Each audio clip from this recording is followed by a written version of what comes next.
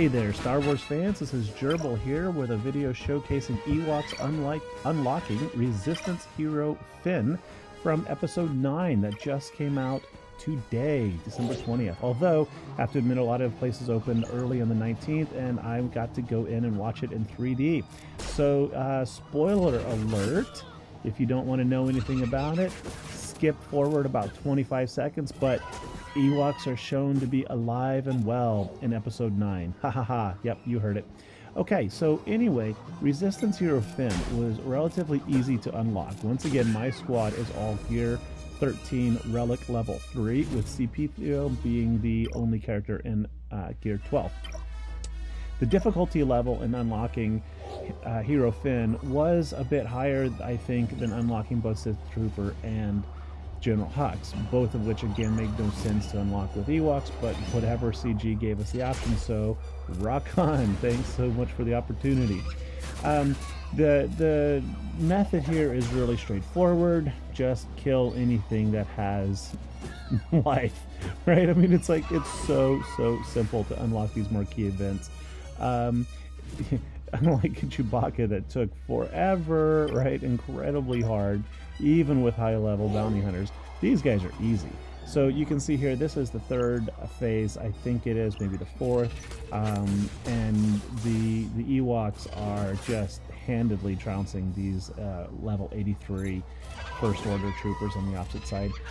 None of them appear to have any mods or any particular strengths to bring any concern to this event. I think you could unlock Resistance Hero Finn probably with a Gear 9 to Gear 10. This is the fourth phase where Ewoks were not allowed. You actually had to use resistance forces, but they were provided for you. Obviously, General Kenobi is sitting right there, which I don't get that one either. General Kenobi certainly, spoiler alert, was not in the movie. Yeah, he would have died a long time before the Resistance had an opportunity.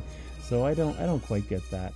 The bonus tier here, I think you can go back to using anything. Yeah, so there's the Ewoks and the opposition. Again, level 85, but I mean, check this out.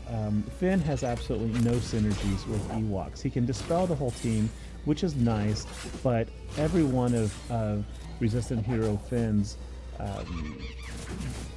attack options and bonuses directly relate to resistance. I mean, his basic is Mending Fire. It deals special damage to target, but then resistance allies recover health and protection, which is great, but not going to help Ewoks. He's got a Strength of Will special, which gives him Inspired, which bonuses resistant allies, so it's not going to help.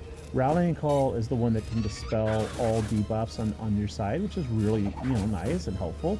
But again, that's it. Other than that, when he does his Rallying Call, all resistance allies, they gain effects based on their status as tanks, healers, support, or attackers.